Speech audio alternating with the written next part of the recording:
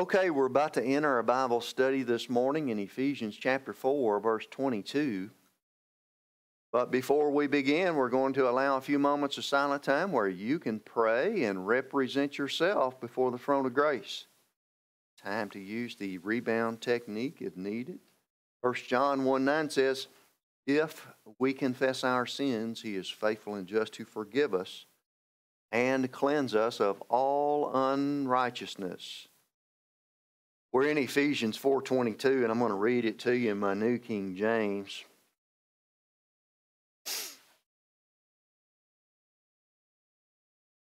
It says that you put off, that word put off means to change a piece of clothing, concerning the former conduct, which is either you as an unbeliever or in reversionism, the old man. And that's the old man and his clothing. The rest of the chapter we saw includes a lot of the clothing of the old man. Things like anger, wrath, malice, rage, on and so forth. Which grows corrupt. And that word grows is the expanding, the pressure from the lust pattern of the sin nature, according to deceitful lusts. And we began to look at the lust pattern of the sin nature last week. I forgot to give my preliminary spill last week, and I went right into the lust pattern. We had been connecting this thing together, and I wanted to show you where we've made it so far. We began to look at breaking the dominance of the old sin nature. And as a born-again Christian, you can operate in two different spheres, if you will. You can either operate in the sphere of the flesh, or you can operate in the sphere of the Spirit. That's where God wants you. How can we break the dominance of the flesh, the old sin nature as it's called, out there in carnality? Number one, you've got to learn how to operate by God's power. And that is only available when you operate clean from the priesthood. It's called rebound. 1 John 1:9. God's given you a priesthood, we saw. Satan rejected his priesthood. God gave you one to prove that He is right and He is just, and that you would follow His plan, and Satan could have but did not. And therefore, He's gave us protocols for the priesthood, and the first protocol is operate clean, without defilement. And the only way we can do that in the spiritual life is stay confessed up to date. We covered that. Secondly, you need to unleash another power in your life, and it's the power of your word, of the Word of God. And that can only be done by Bible study. We use an acrostic called the Grace Apparatus for Perception. That means anybody can learn the Word of God. All you have to be is a plugger. All you have to do is stick with it. And when you learn the Word of God, then the Holy Spirit has some ammunition. As a baby believer, you've got very little doctrine in your soul. And God, the Holy Spirit, has very little material to which to use in your life. And so for you, the idea is that learn as much as possible, as quickly as possible. And if you're in babyhood in your spiritual life, that means that you go through the crash program. The crash program. And the crash program says that you spend every waking hour thinking about doctrine and the questions that you may have about doctrine, and get those questions answered. When I first began to study, I would listen to a tape. I'd write down all of my questions on the left side of my notebook and all of my notes on the right side of my notebook. And wouldn't you believe it, that by the time I made it to the next tape, I could flip over to all my questions and start striking them out, because they were consistently answered as I progressed. I answered that question I had wrote down 3 pages ago. Let me strike that out. And I would keep going, and my questions kept getting deeper and deeper. But guess what? The further I went, the more answers I received. And at the breakfast table, guess what I had? Doctrine. At lunchtime, guess what I had? Doctrine. After I finished work, guess what I was studying? Doctrine. While I was at work, guess what I had playing? Doctrine. And I went through the crash program, and I told myself, I am going to get a handle on this thing. I want to understand it. And until you want to, you won't. See, you're doing exactly what you want to do, called volition.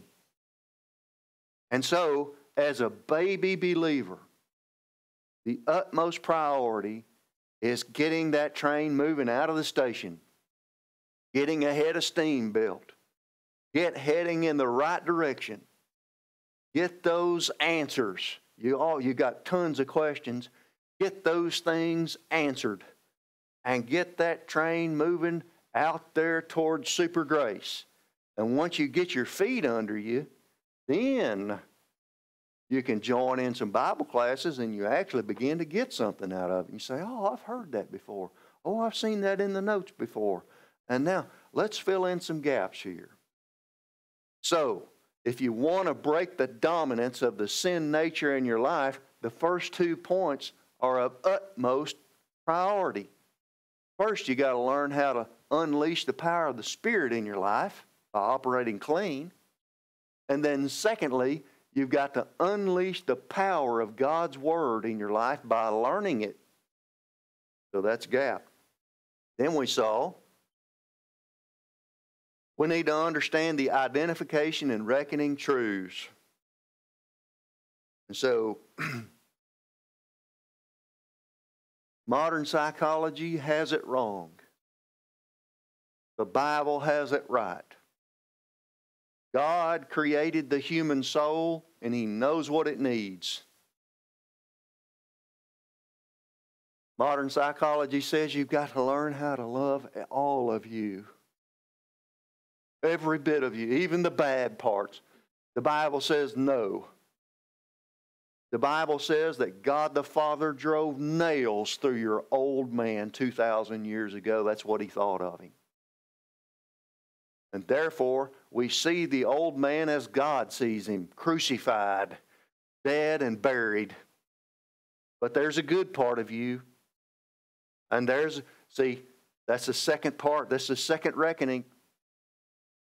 That we live in the victory of the resurrection, and that our new man it receives the victory not only of the resurrection in Christ emerging from the grave victorious, but the fact that He ascended through the heavenlies and led captivity captive. See, that's your destiny. The first part of 3 Ambros has been fulfilled. You're going to take part in the second part. But now He is seated at the right hand of God the Father in the place of power and authority, and your real life is hidden there in Christ. See, your real life's not on Facebook. Your real life's not on Instagram. Your real life is hidden in Christ as He's seated in the heavenlies. How much have you invested there? What have you put in that account? See, that's your real life and that's your real destiny. And every one of us as born-again Christians is going to follow Christ back in the second advent, where the spiritual battle, which is now hidden behind the curtains, will be revealed for what it really is. Who will be the mature sons of God then? Who will be the winners? And I guarantee you there's somebody in a wheelchair right now who is a winner. And he's an invisible hero. And he is going to mount up on that victory horse, and he is going to lasso one of those demons who's higher up on the list. Can you get me? We don't know who the mature sons of God, they shall be revealed on that day. That's your destiny. That's the real you. So the Bible tells us who we really are in Christ. We're more than victors. We're overcomers. And we share in the victory of resurrection, and we share in the victory of the first advent. That's our destiny. You see, the Bible has it right. And biblical psychology is right psychology.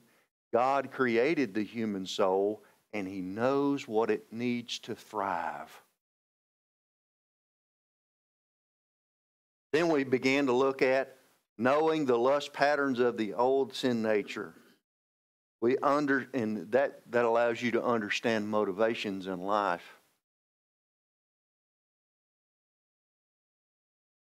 And this is where we're studying at right now.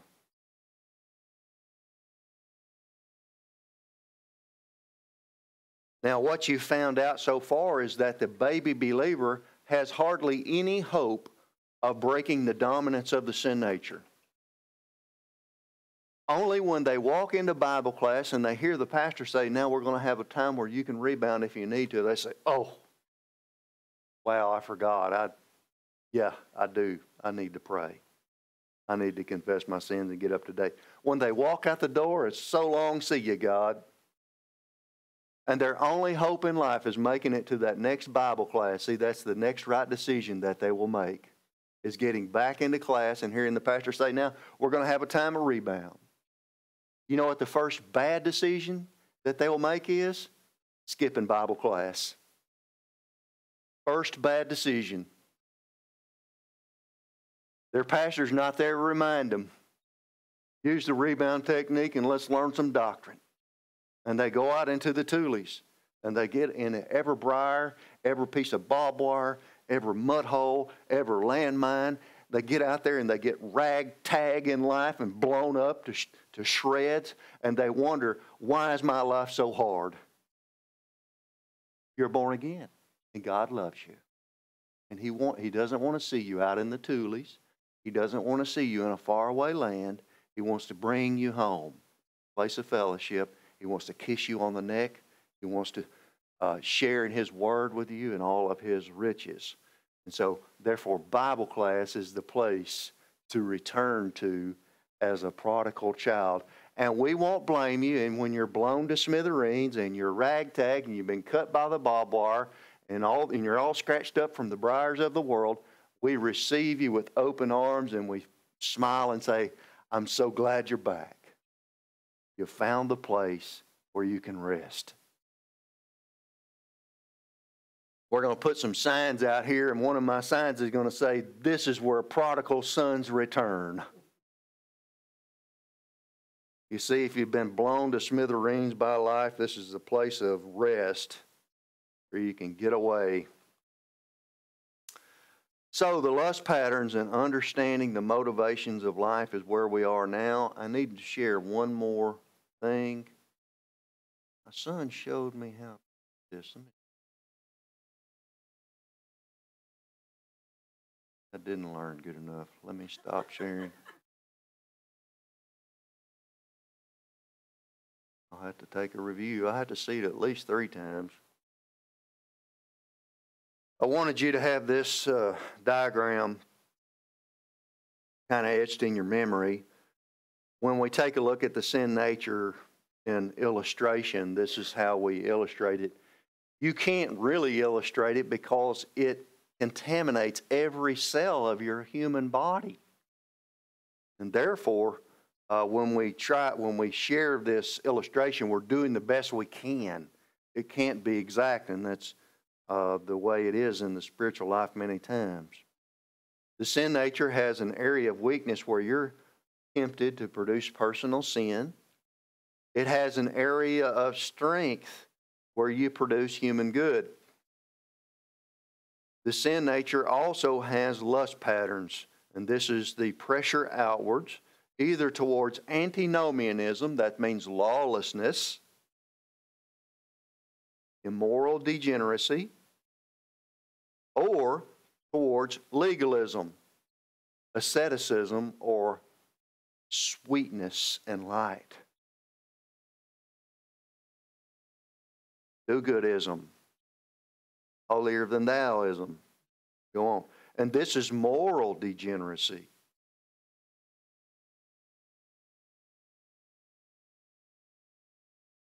So, in illustration, you get an idea of these things that we're studying. We're looking at the lust pattern right now. It's the pressure outward. It is calling you to action. Whether you obey or not is your decision.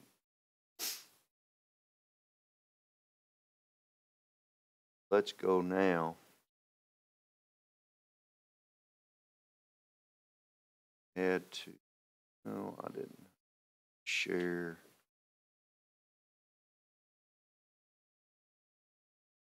We began to look at Scripture. I gave you a definition last week.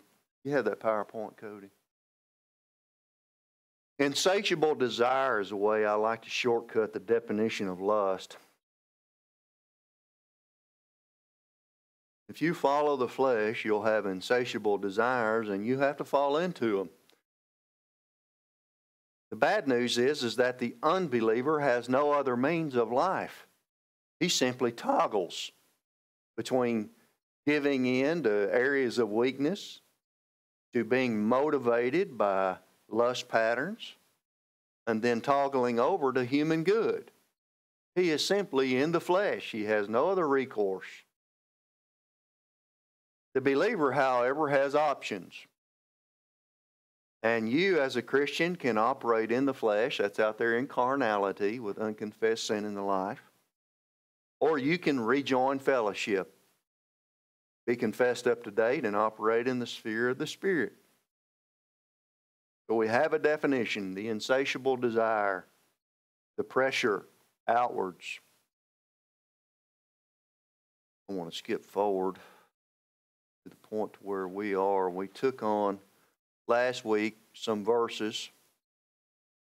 We had an introduction, and then we looked at the parable of the sower, and we saw that the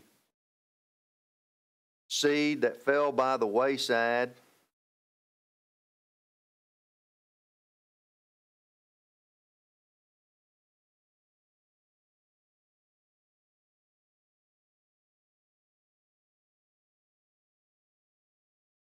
Jesus says, and the cares of this world, that's Satan's system, and the deceitfulness of riches, that's monetary lust, and the lust of other things, that's materialism lust, etc., choke the word, and it becometh unfruitful. And so that means you've got your scale of values and your priorities wrong. When you have the Word of God in top priority, you overcome these things. So this is an excerpt from the parable of the sower, and I told you I was so proud of you all. You have proven that you are the seed sown on fertile ground. Just the fact that you are here proves that the seed has fell on fertile soil. Do you know why? Because we don't do religious activities in this church. There are mega churches that have a coffee bar where you can go in and order your mocha latte supreme with all of the things, and people are there just for the coffee. There are churches that have a band, I mean a full band, with all kinds of instrumentation and amplification, and you feel like you're at a concert, and people are there just for the music. And then people go for a social life, and they say, well, we're going to separate all of these people into groups, and we're going to send the singles here, and the hopefuls here, and the college students here, and the seniors here. And so it's a Lonely Hearts Club, and you get to join your group, and you get to sob about your sob story. And then the people who sell things go there. And if you're an insurance salesman, you go in and you dress your best and you put in a big smiling face and you introduce yourself to possible clients and used car salesmen and dentists and automotive mechanics, and everyone goes to the church to meet clientele. And it goes on, whether people want an emotional experience or religious experience. Maybe they want to walk the aisle in front of everybody every week and do whatever it is to receive approbation lust. So there's all kinds of wrong motivation, but guess what? We chopped all of that by sticking to Bible doctrine. When you come in here and you see us not singing, there's a reason. We're not here for music. If you need music, listen to it on the way to church. I like music. It primes the soul. Study. But guess what? You can turn it on in your car on the way here and you get primed up and ready for Bible class. So on and so forth. We're only here for one reason. We cut to the chase. And I love you all because you are fruitful seed. You are the seed that fell on fertile soil. One day we're going to find out. Here's what you're going to find out. Jesus says, if you give so much as a cup of cold water in my name, you shall receive reward. And did you know the time that you spend in Bible class, in fellowship, has eternal reward attached to it? Jesus says, God's word, my word, will never return void. That means you have found the monopoly of life. And that means that every moment that you spend in Bible class, that you have, in fact, you have extrapolated the meaning of life, and that God is going to have a reward for you in eternity that you cannot even contemplate in time, the greatness thereof. That's what the Bible says. And when the Bible says the seed fell on fertile soil, that's you. I am the sower in this dispensation as the pastor teacher. You are the seed. The fertile soil is positive volition, Bible doctrine. And so you have beaten out the lust pattern, and the first way to do that is your attitude towards Bible doctrine. Let's move on to a new verse. Titus 2:11 and 12. For the grace of God has appeared, that's Jesus Christ, bringing salvation to all men. That means that God is not willing that any should perish, but all that would come to a repentance or change of mind about Christ. God made a way for every member of the human race to be saved. In other words, unlimited atonement.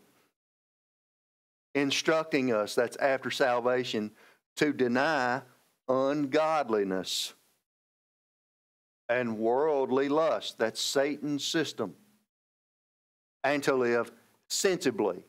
That means that you live morally, that you live logically, and that you use reason sensibly. Righteously, that means you operate in the bottom circle. And godly, that means you live out the life of Christ. Anytime you see godliness, it means live out the life of the Lord. In the present age, that's the dispensation in which we live, the church age. So, deny worldly lust. And I want to stop and tell you, there is an allure in Satan's system. Satan can promote who he wants to. He can put his people up at the top of the heap. He can give them riches. He can give them fame. He can give them fortune. He can give them social class. There's an old proverb that says, Satan often appears as a beautiful angel, everything in which you would want. See, Satan can promote who he wants to in this life. But I'll give you a warning, he throws them away at the end, when they're no longer useful. Here's what's amazing. Jesus gives reward to those who give a cup of cold water in his name. You can sacrifice your whole life for Satan and get thrown away and go to hell forever. Would that say you're playing on the wrong team if you're playing with darkness? So Satan can promote who he wants to, and be careful of those who have fame and fortune in this life. There are a few out there who give glory to God, and far and few between. Romans 13:14, but put on the Lord Jesus. There's that phrase, put on. It means to put on like a piece of clothing. It not only means to put on the thinking of the Lord through doctrine, but to put on the clothing of the Lord, like the fruit of the Spirit. Peace, joy, love. And make no provision for the flesh. See, that's the opposite. In regard to its lust, epithemia, the pressure outwards. 1 Peter 1:14, Peter says, as obedient children. See, we're saluting God and His authority. I like it because it calls God our Father, and we are royal family members, children. Do not be conformed to the former lust. We're going to take a look at what these former lusts are, which were yours in ignorance. Now, this verse gives you some psychology too, because what this tells us is that as we grew up in the world, we learned how to handle our problems as they came up, and many times it was wrong. In other words, let me give you a vivid example. Somebody comes to you and they're angry. They're mad.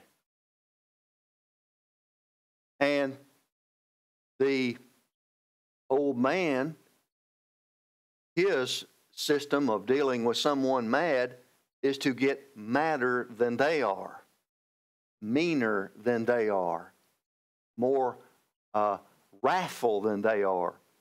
And the old man, when someone comes in and they're angry, and you say, oh, you want to be angry at me? And the old man bows up and said, I can be angry too. As a matter of fact, I'll call you and I will beat you in your anger. And so this situation escalates. And then their old man gets puffed up. And guess what? Before you know it, you're throwing fists in the Walmart parking lot. But the new man has agape love, and it's a relaxed mental attitude, free from mental attitude sins. And when you see someone approaching and they're full of anger, you put on a smile and you say, I'm the Clint Eastwood of the Christian life. I am calm, cool, and collected. Calm. That's what Bruce Lee would say. And so you say, I'm sorry you're having a bad day. I can tell that something's gone terribly wrong. And I want to let you know, God loves you. The Lord loves you. I'll pray with you if you want me to. You can get over this spit of anger. This is just part of your day that you can step right through and get through. See how opposite that is, the new man? And see, the old man has a habituated reaction. He learned how to handle angry people in kindergarten on the playground. This is when Tommy came up and he was being mean. You just got meaner. But see, you had to learn something different in the Christian way of life, and that's habituating a new man response. We're going to learn that. You have to do it 20 times in a row before you can do it subconsciously. So Peter is telling us we were formed from childhood, growing up, and we succumb to the flesh. We just learn how to deal with life as it came up. But when you hit the Christian way of life, you're going to have to stop and think and say, okay, this is not God's way to handle the problem. What is God's way? And then you learn the protocol for handling situations God's way.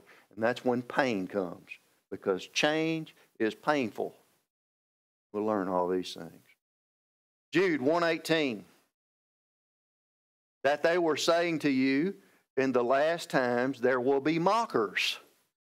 following after their own ungodly lusts.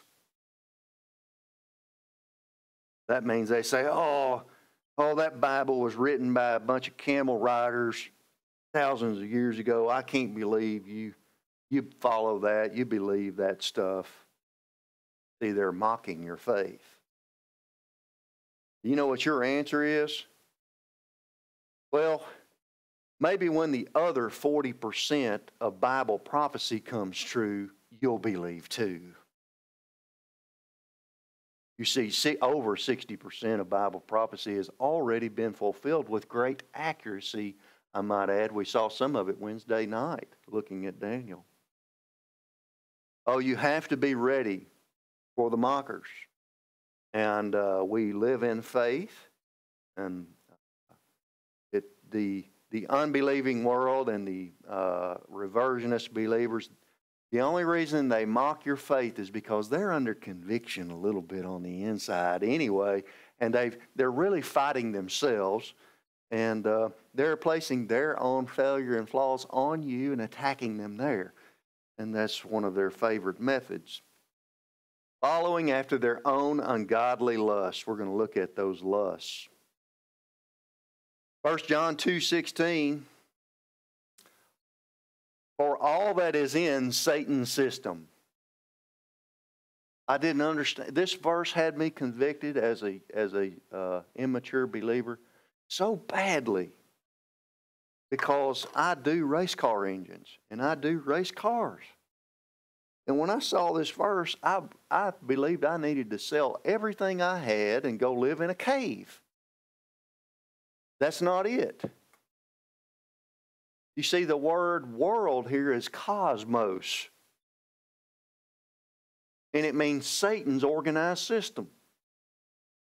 And once you have that definition of world or cosmos here, you get a lot better understanding of the verse, and you can actually apply it. What's this? For all that is in Satan's organized system. And you don't want part of it. It's darkness. Don't sell out to the devil. The lust of the flesh. We're looking at all the different lust patterns of the sin nature. That's what's indicated here. And the lust of the eyes. That's materialism lust, sex lust, all of the things that come through the eyes. And the boastful pride of life. Remember that man has two main motivations. Inordinate competition, that's I'm going to beat you. And inordinate ambition, that is I hate you. That's when you see man out here functioning, that's what most of his motivation is. You say, well, what's your motivation? Love for the Lord ought to be your motivation in life. It's not from the Father, but is from Satan's organized system.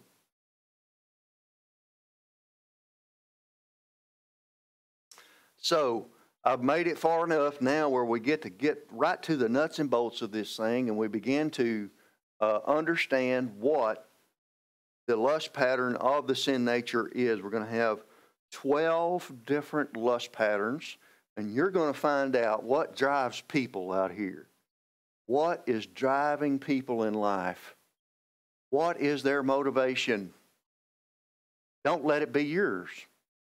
Point number one is materialism lust. And you could almost form another category underneath this, electronic lust. There are so many gizmos now. You could be forever collecting them. I have to make application here in the hot rod world. There's endless options for horsepower. With all the technology coming out, you can be forever collecting hot rod parts.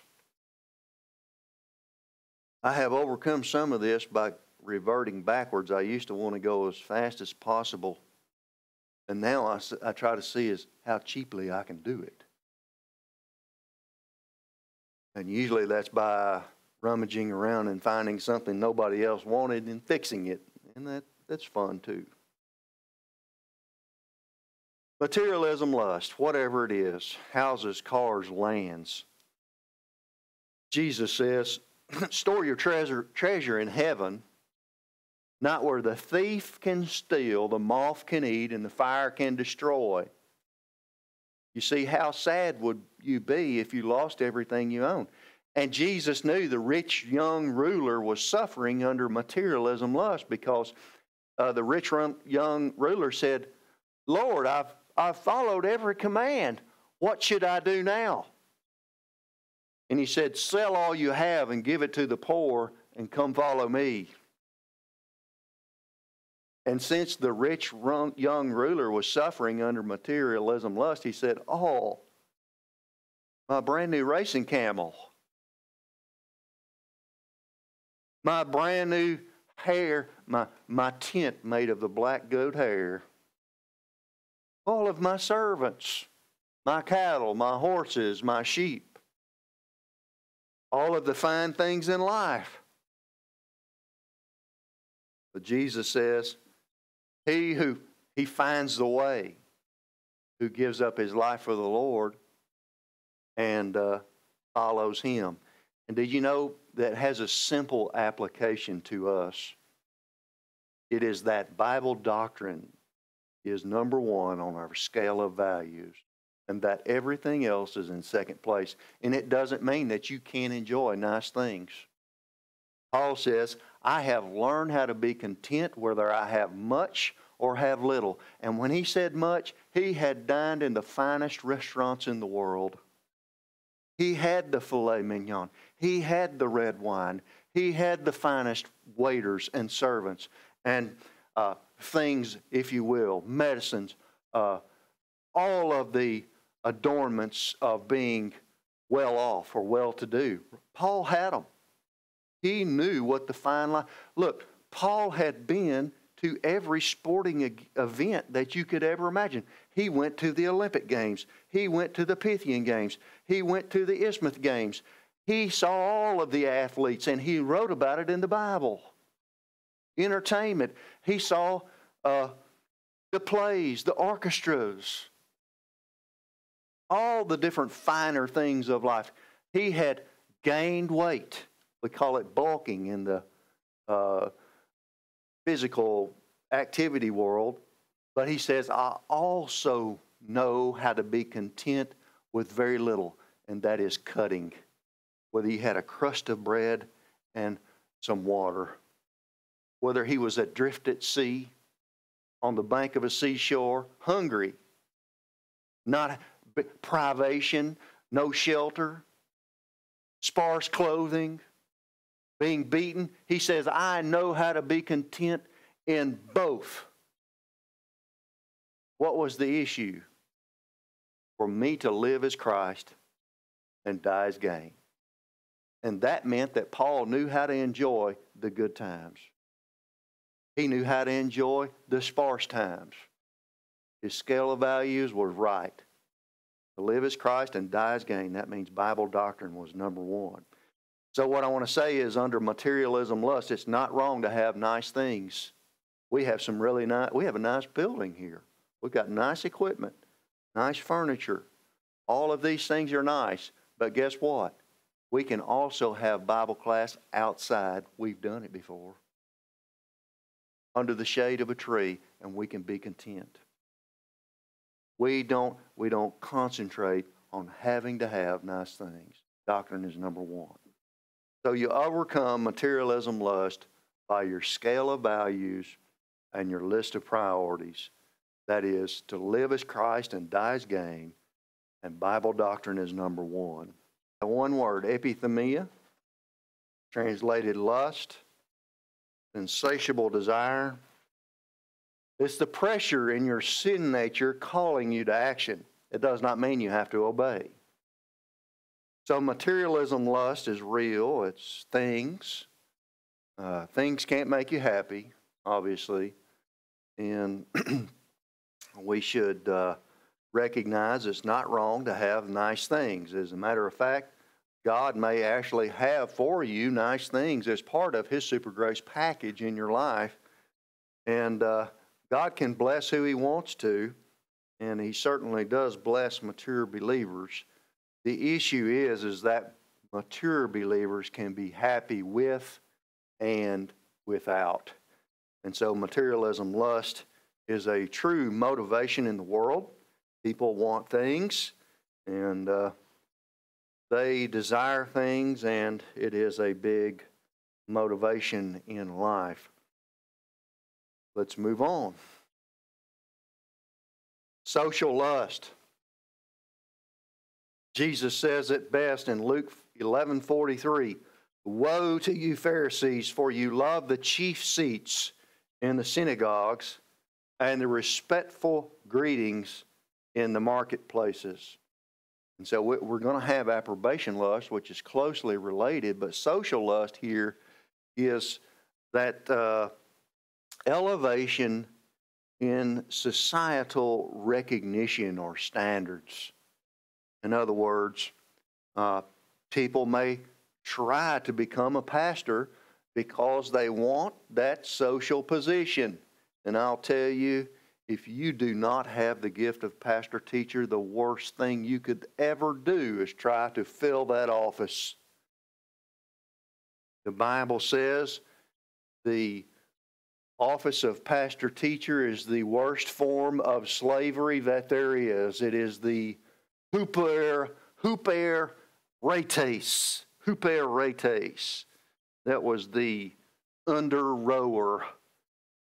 That was the slave on the slave ship who was not on the top rung of rowers, but was chained in the bottom row of rowers, where the slaves that were chained to the upper row of rowers, the refuse from their bodies fell down on the huper rates. Welcome to the ministry. Don't become a pastor if you don't have that gift. And if you do, you better bear down on doctrine and get oriented to Bible doctrine. That's your only Savior. I was,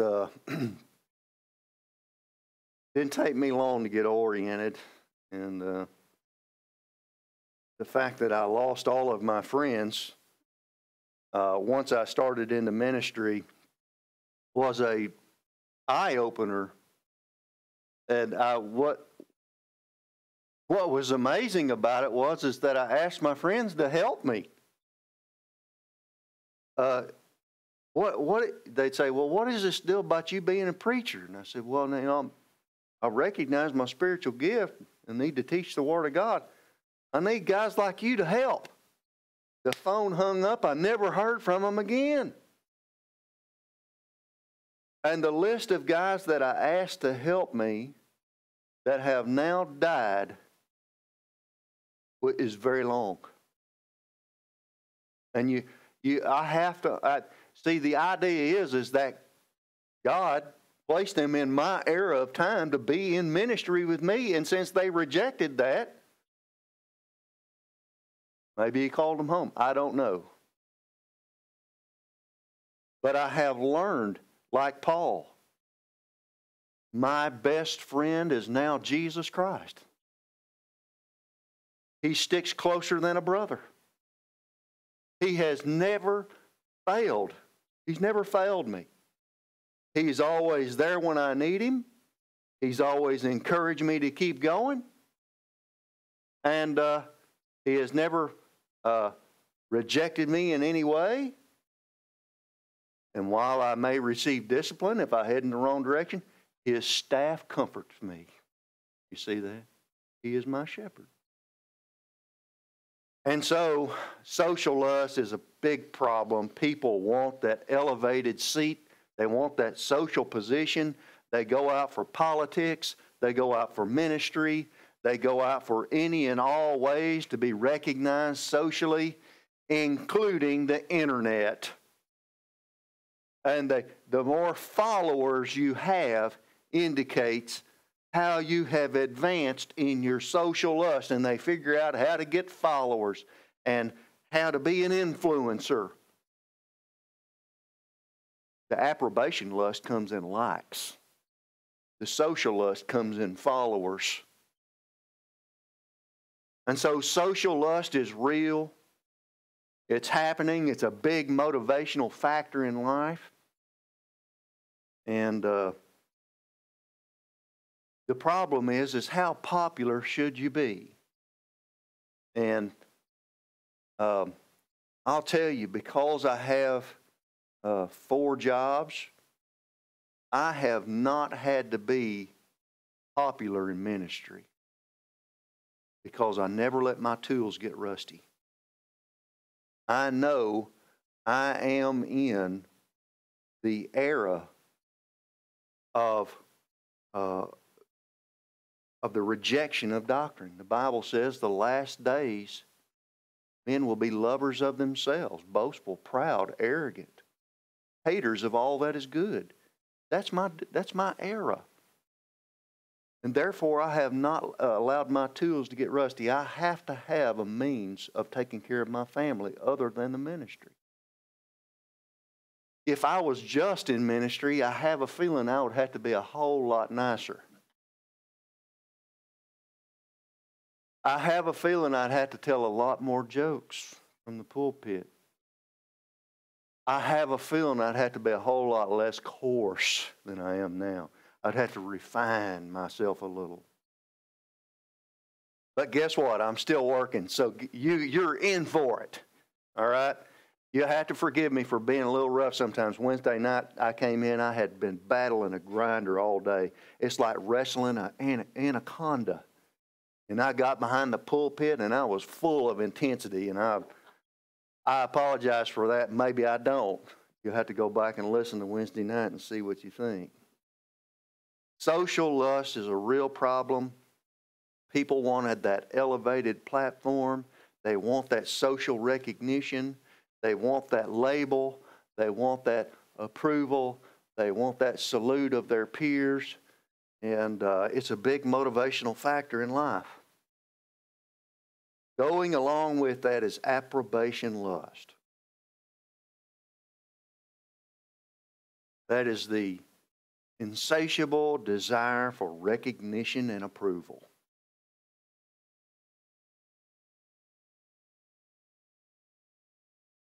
Jesus knocks it down in Matthew 6. He says, take heed that you do not your alms, that means you're giving, before men, to be seen of them. And in the old days, they had a big brass funnel that led down into the giving pot, so that when you walked by it, you threw your coins in and it made a big loud clanking noise, and it would clank, clank, clank, clank, clank until it went into the pot. So you could make lots of noise as you threw your offering into the plate. And then it got to be such a big deal that they would line up and they would call your name, and such has his offering today.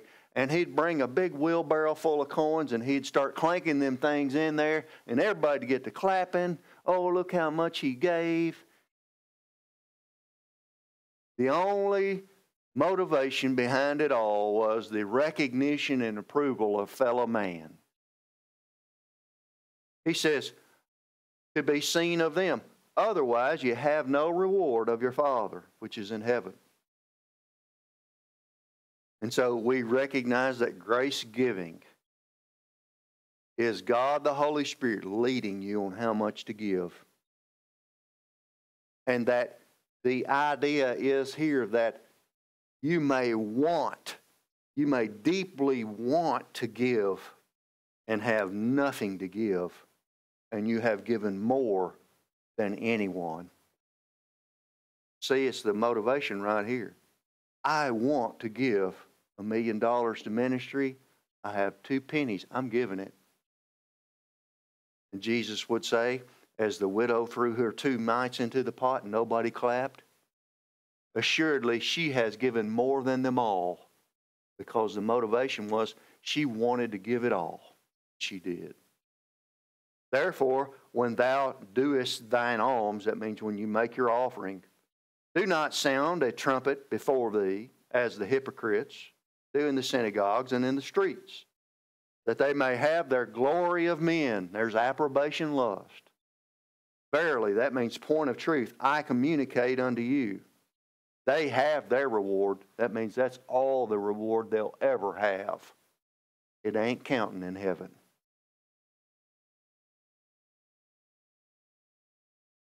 So, and I've given you Colossians chapter 3.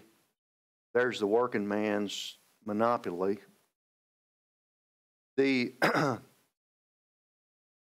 the reason we have our offering box hidden around the corner, and we have the grace-giving policy right there beside it. And I want to tell you, at Grace Bible Church, we rely on giving, but we want mature believers to give because they have the right motivation. We don't want streetwalkers to come in and give. They don't have enough doctrine to give yet. We don't want unbelievers giving. They may think they're buying their way into heaven.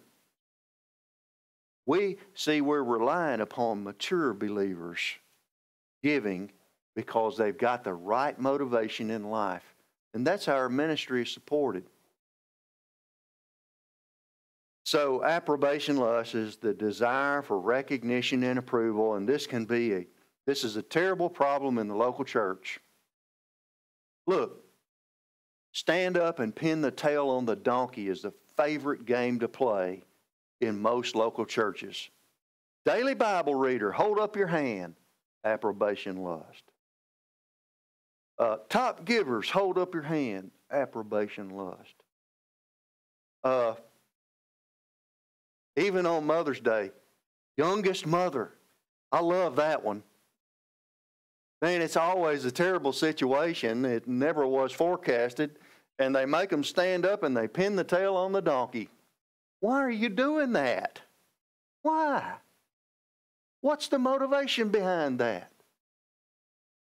You've got all of these activities that happen in the local church, and guess what their motivation is? Approbation lust. There's no spiritual motivation behind it. And therefore, guess what? At Grace Bible Church, we won't be pinning the tail on the donkey. And we want you to have your reward. Therefore, we don't do a lot of name calling along the way. So the inordinate desire, insatiable desire for approval, this can go so far that people commit suicide in order to gain that platform that they revealed in life. In other words, no one is paying attention to me now. Let me go ahead and commit suicide, and then they will know who I am, and I will have the recognition. And so you see how terrible it can become. Now, do you see the importance of Bible doctrine in your life? See, God knows you personally, and He knows every problem that you've had in the past and now that you're now dealing with. He loves you intensely, and He wants to hear from you. And therefore, don't throw your life away that you may have the recognition of men. Approbation lust is a bad thing. You need to learn about it. Sex lust.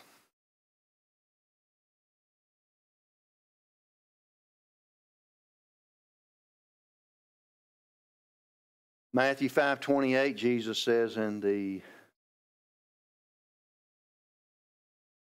Beatitudes, Sermon on the Mount, but I say to you, that means I communicate this doctrine unto you.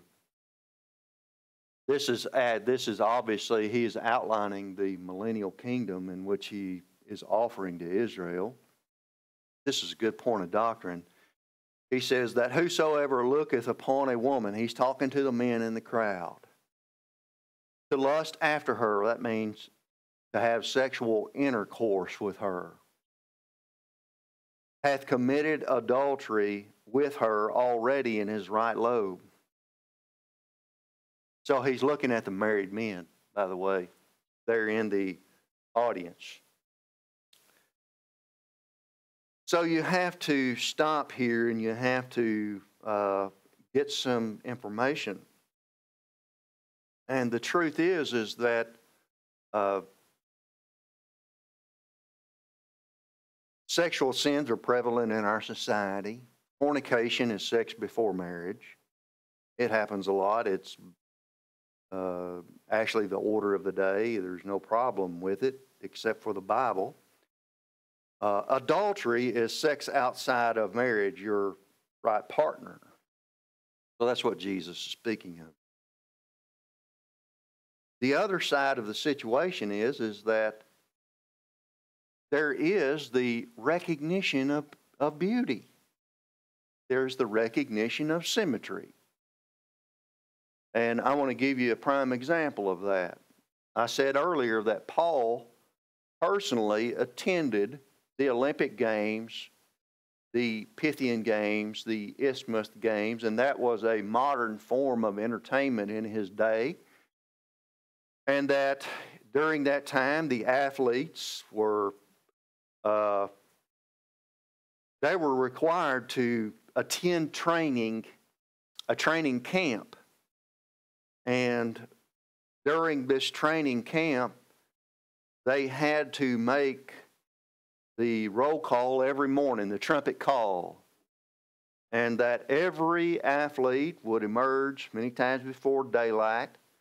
And whether they were a distance runner, a shot put thrower, a boxer,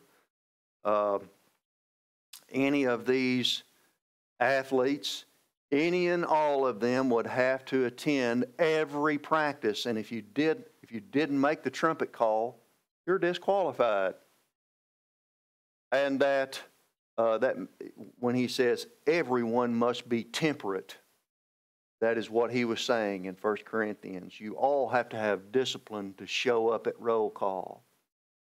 And every athlete had their clothing. You know what their clothing was? When they showed up, they had their PT, their people who took care of them, and they were pampered, and they all had to eat the same food and drink the same drink, and they all got the massage and everything that they needed to be able to compete. But do you know what their uniforms was? What they practiced in every day and what they competed in. It was oil and sand. That's it. And by the way, these athletes were pristine bodily. They were the ultimate in the human realm when you began to look at the human body. They would have had very little fat, would have had lots of muscle.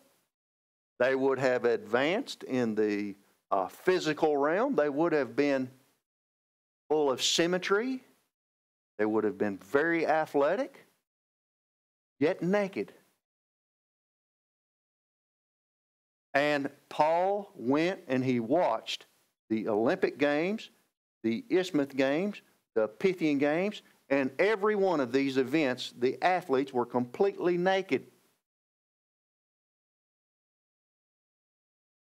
So you have the issue in the Christian way of life. Can you appreciate symmetry? Can you appreciate beauty? Can you appreciate the human body without, as Jesus says, falling into sexual lust? And I'll give you the bridge between the two. You can recognize beauty and have a fine time doing it and be an appreciator of the human body without falling into sex lust by not saying, I would like to get into bed with her. You simply recognize the physical attributes. You recognize the symmetry, the high cheekbones, the wonderful skin, whatever it may be. And you do not go into that area of sex lust where you want to crawl into bed with that other member of the human race. So you have appreciated it without lusting over it. Are we okay? And see, that's where Bible doctrine gives you the answers. Don't gouge out your eye. Did you know that many men, this verse goes on to say, if your eye causes you to sin, gouge it out. And some man has seen some beautiful woman, and he has felt like, well, maybe I've got a problem here, and he gouged out his eye because he saw a beautiful woman. Isn't that terrible? See, we can recognize beauty. We can recognize symmetry. We can recognize athleticism without falling into sex lust. Okay, I want to thank you for your attention and attendance this morning. We're going to study all 12 of the lust patterns of the sin nature. And we'll continue that next Sunday morning. I'm going to pray with you, but don't run off because I want to do a roll call before we leave. Let's bow our heads together. Our Father God in heaven, we thank you for your word. Because of your word, we have answers for life. We have clarity.